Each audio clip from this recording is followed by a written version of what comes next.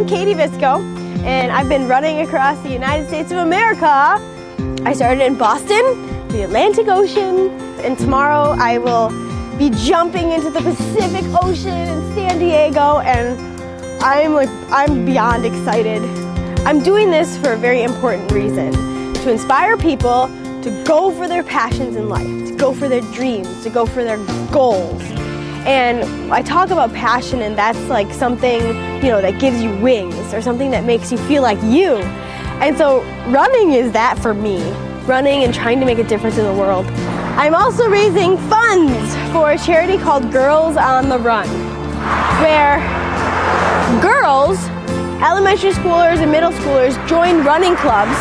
They run, they play running games, and in the process they, play games having to do with self-respect, how to be a strong girl, how to eat healthy, how to set goals, how to stand up to bullies through the sport of running.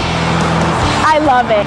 Kansas was the best state because if you want to go to a state where people will see you and then automatically hug you and offer you home-baked cookies, then you should go to Kansas.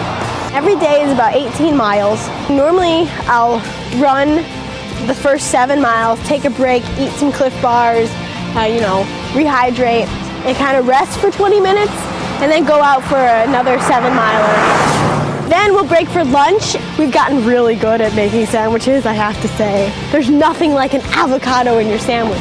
And then I'll go and normally walk the last 1 or 2 miles just to cool down my muscles and all that. I reached a limit of mine about 3 weeks ago where my knee, all of a sudden, I just couldn't run on it. Literally, it was in a matter of 2 seconds, no symptoms, nothing.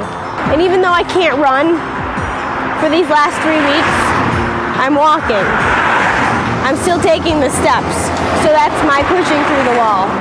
I'm excited to take my next step in life, but also I'm just thinking about the people who will be at the finish. And they represent the people who have been with me across the whole country for the past 9 months.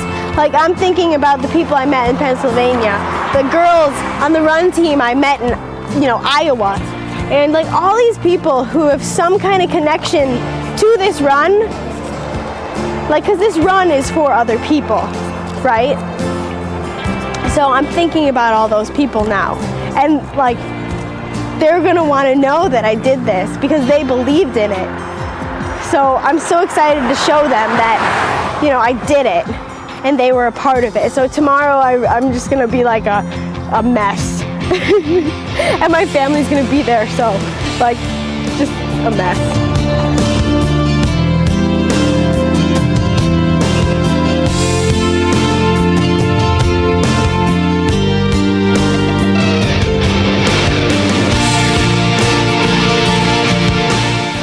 Just girls, I want to tell everybody out there, something I said right after I came out of the ocean: you can go for your dreams. You can do what you want to do. You can do it. It's simple. Just do it, and you'll love it. That's what I want to say. That's it. That's it.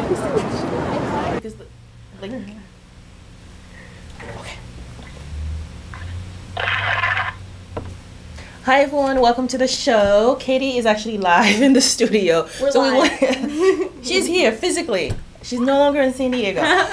So we wanted to bring Katie back. You were here before the run, so it's been a good year, I think. Oh, it's been because you 2 years before the kickoff. Is it 2 years? Oh my God, it's been 2 years. Yeah, it's been almost 2 years. Well, you know what makes it seem you've gone but not really gone is because of social media, because we're keeping track, and it's we know where you are, so it didn't feel as bad. So that's actually one of the questions I had for you in terms of even before, during, and now. Yeah. What role did social media play in sort of getting a message? Social media was huge. You guys know all the stuff, but Facebook and Twitter was all right, and Facebook was awesome, and the website that I have, paveyourlane.com, was actually a Ning. It's a Ning platform, so it's connecting people online on the site. So it's really cool, so people could follow along. Of course, it was a huge instrument in the whole thing. So that's great. Abbott is on the phone, so this is going to be almost like a three-way interview, live in the studio, on the phone. So, and then also, we've been talking, since you've been here, you know, we continue to sort of follow progress, talked about what you've been doing, and, you know, Candace wanted to know what kept you motivated during your run. Yes, you know, that's a great question, and so it was 276 days of Plus, running, yeah. so... Yeah, that's a great question. Like on a daily basis or on a weekly basis, you know, what kept you going? And it might sound corny, but to be honest, the people that I met along the way. Okay. Absolutely the people. Because the people I met along the way, whether it be people who I've never met before, who decided to host us in their home, you know, they all have some kind of reason for wanting to help. And so those people gave me motivation to hold myself accountable to a dream. And so I can't not do it because I have these people who are supporting me and wanting to be a part of the dream. So it's the concept of it takes a village. You can't let your village down. Right. So the people I met and the people that I knew I was going to meet along the way, because this was for the inspiration. This was for inspiring other people. That was the mission. Yeah. So. But then you also had Teen Katie at home and along the way, and I think you probably have a bigger Teen Katie now because did you have people running? I don't know why I came up with that. This is all new. Did you have people support? Like, did you have people running along the way and as you were running as well? You know, I gotta or running clubs. I don't know. I know. I gotta give a shout out to the most informal running club ever, which is the name of the running club that I'm in here in Boston. Oh. And it's a group of wonderful people who really supported me before and during I ran. So, and yeah, there were running clubs all across the country who came out to run, anywhere from a 4.5-year-old boy in Illinois to an 80-something-year-old man in somewhere in Kansas. I don't even know. Somewhere there. All kinds of people. Wow. Who had all different motivations. And you have tons of pictures. So Nang seemed to be like the hub for everything, even though you do have a Facebook page. Yeah, the website's the hub. Yeah, and then along the way, I know you also talk with the girls and other teens about what you're doing and the importance of running in your life. Yeah, for example, let's just take, if I did this run and just did it myself and just decided I'm going to go running every day and that's it, it's a personal journey, whatever, I would not be motivated. To keep going. Right, it would be pointless to me. So, I mean, you can think of it as like a running speaking tour where the point of it was to connect with and speak with as many people as possible about, hey, it's possible to go out there and at least take a step towards the things you believe in or live your values and go for the things that you actually love that give you life. And I was just hopefully like some example. But this was beyond running, because at first when you said it, I'm thinking, oh my God, running across America. It just seems so huge, because even for me, I'm thinking like, even if you said, oh, running across Cambridge or running across like Massachusetts, it would have seemed like, seriously, because you know, especially when we're thinking now, it's like people are not that active. So if it was like walking across, maybe, you know what I mean, but just the idea of like running at the same time, you know, spreading your message almost across as you're doing it. You know? I think about messengers in the past and just any kind of messenger. Like, how are they fueling themselves?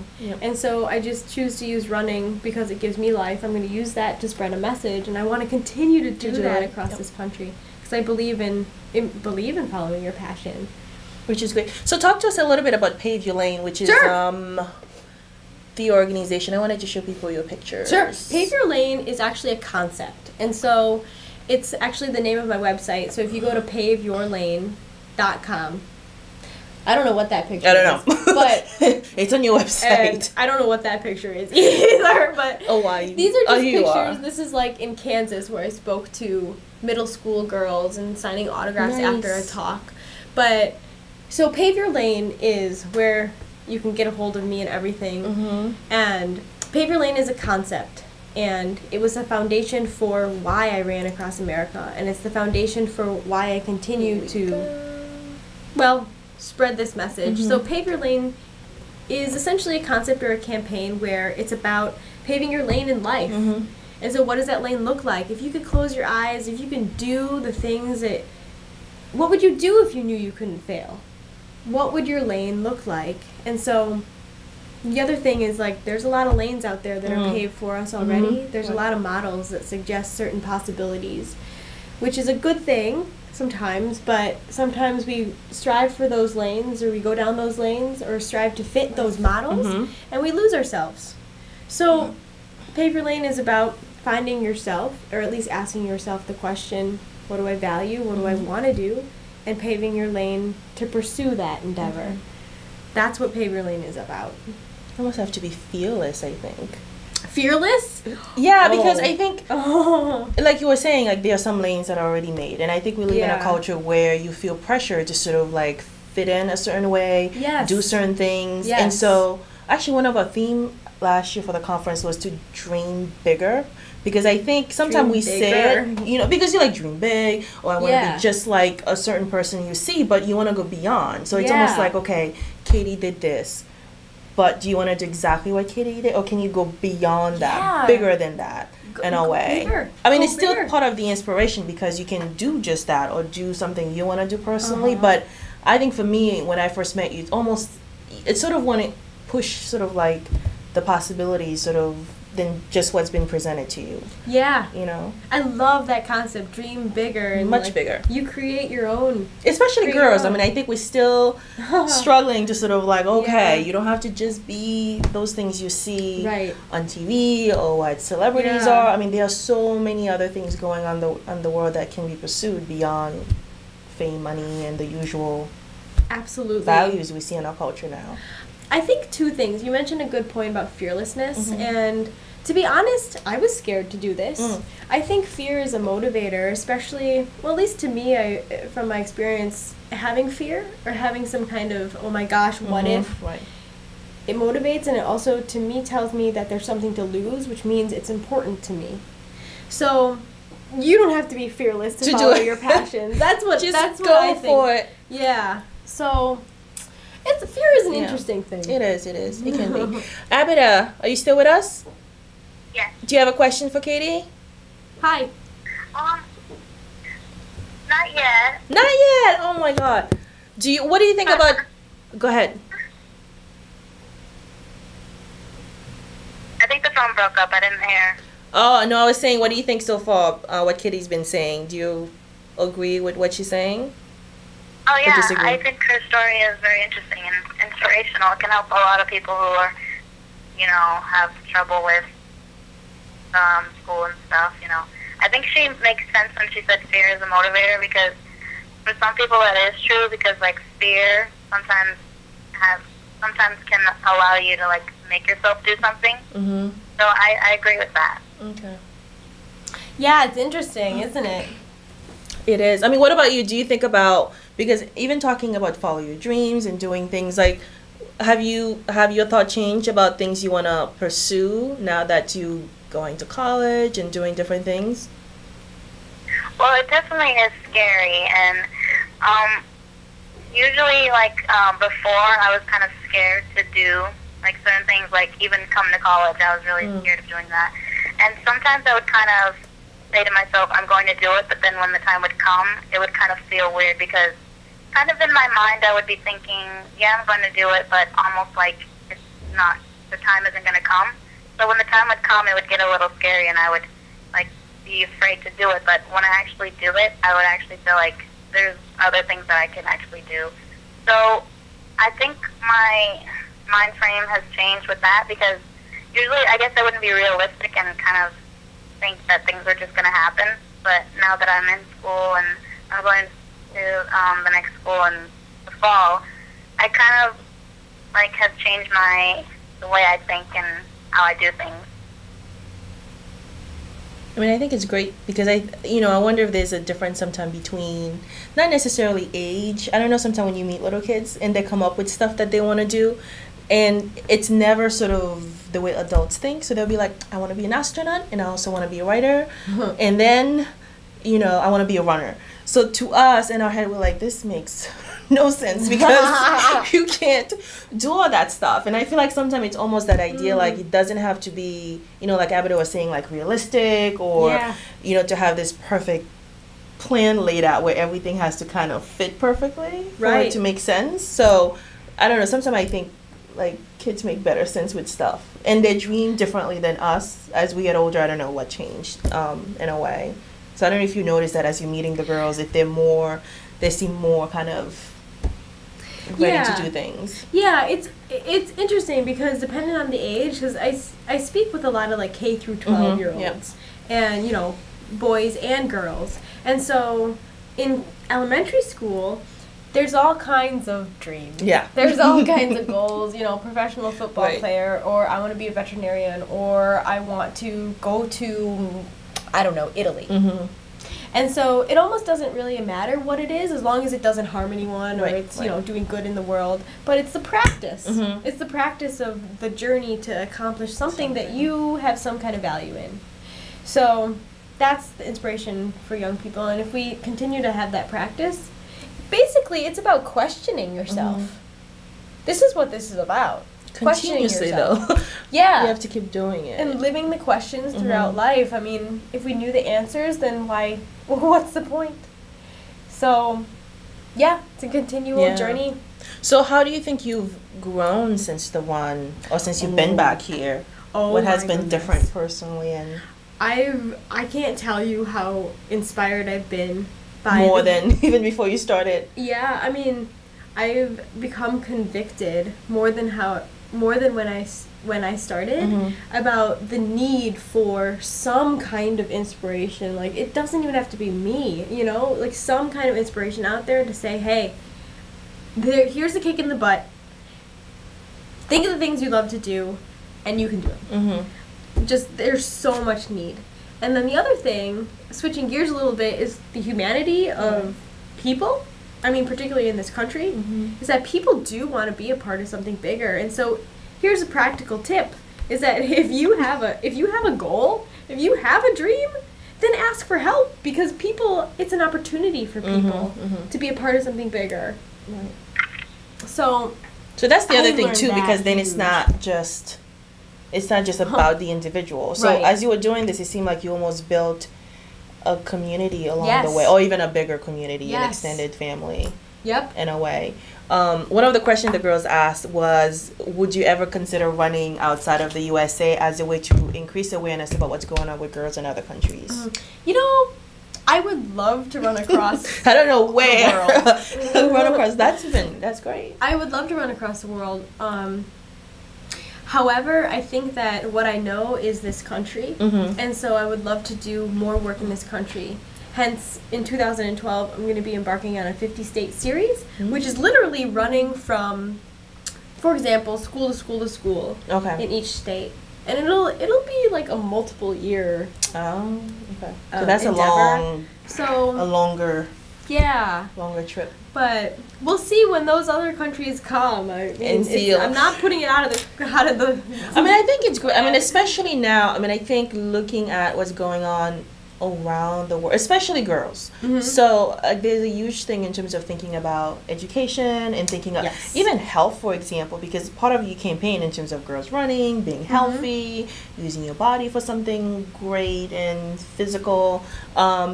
You know, I don't think it's just sort of like a domestic or U.S. situation. It seems like it's across the world. So I think in a way that question sort of goes to that, and seeing what's going on, you know, whether it's in whether it's in Haiti or Japan or other places where things are happening to girls, and whether it's different continents or wherever it is, that message seems to be universal. Even though your work will remain or maybe based within the U.S. But I'm hoping people are inspired worldwide to you know, do Marie, something. That's actually pretty inspiring. I'm glad you brought that up, because using your body for good purpose, especially for young women across the world, is something that is transcendent of boundaries.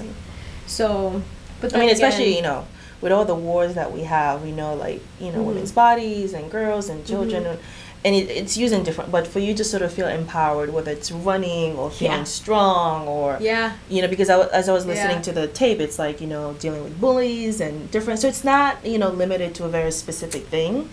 So, I don't know. So I'm hoping somebody, but again, it doesn't have to be within that community. There might be others who could sort of like run with that part. So I want to talk a little bit before we run out of time about what you have planned for the rest of the week, because I know your time is like limited. in Boston, and you're gonna be leaving a wonderful city.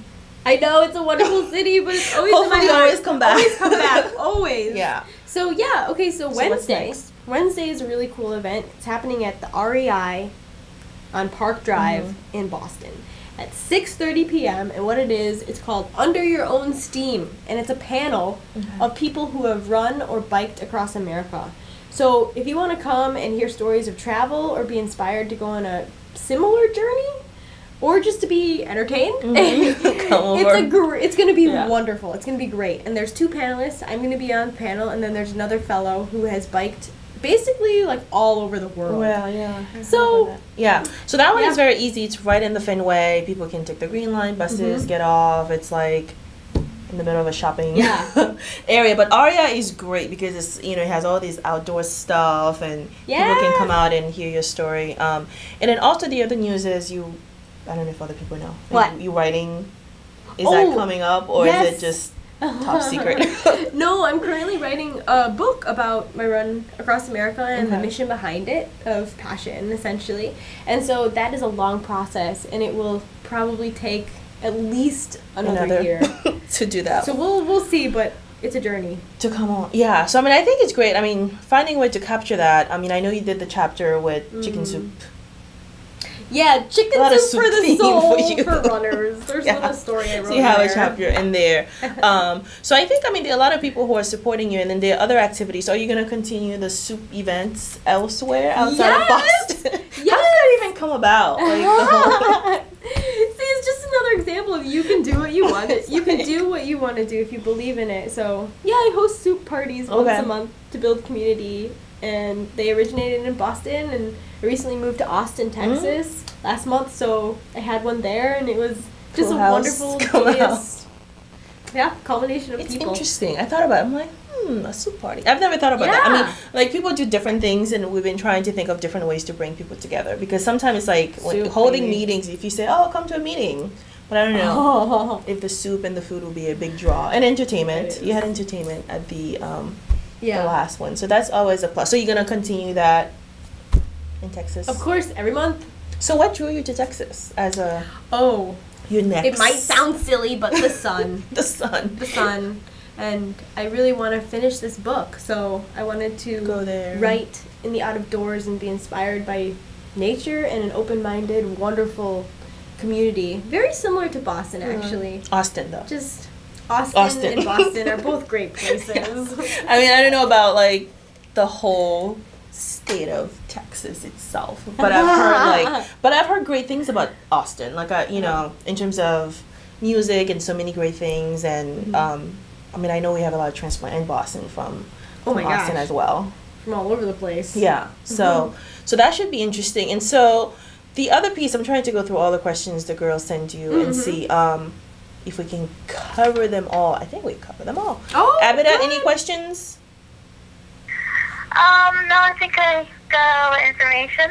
You cover all the bases. Well, thank you for being on with us. Thank you. And then I'll send you Katie's page on Facebook. Abbott is always on Facebook. Always. Right? Of course. She practically lives on Facebook. So we'll send you info. And then I think the other question was thinking about, you know, like the key message to girls, because I don't know how many, since you're going to be leaving, in terms of if they ever have an opportunity to hear you face to face. Yeah. In terms of, I mean, what's the main message to them, regardless of their age? I mean, I know you speak with a range age group, but the main message is the world needs more people who are alive. And a way for you yourself to come alive and therefore change the world and affect the world positively is to follow the things that make you feel alive, that give you life. It's as simple as that. I mean, it's going to take a lot of hard work, but just a tip and something that I did before I, you know, started to embark on a goal is to write these things down, like today. So you have a specific, what was your goal today? My goal today is to make it 20 miles out to Walnut Pond and 20 miles back on my bicycle. But anyway, the point is you can start today by writing down your values, your passions, the things you love that give you life, and your goals. that's it.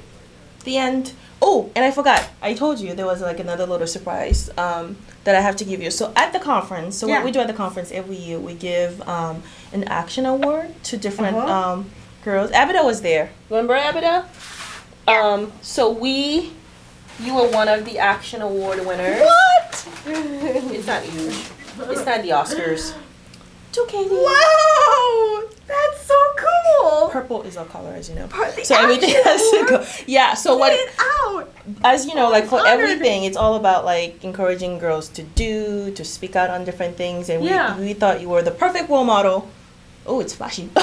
The perfect role model to girls in terms of someone who's doing something and not just talking about an issue, but being, I mean, going out there and running across America, we thought was huge. And, you know, part of our goal is to recognize when those things are happening, because I think sometimes it's like we wait until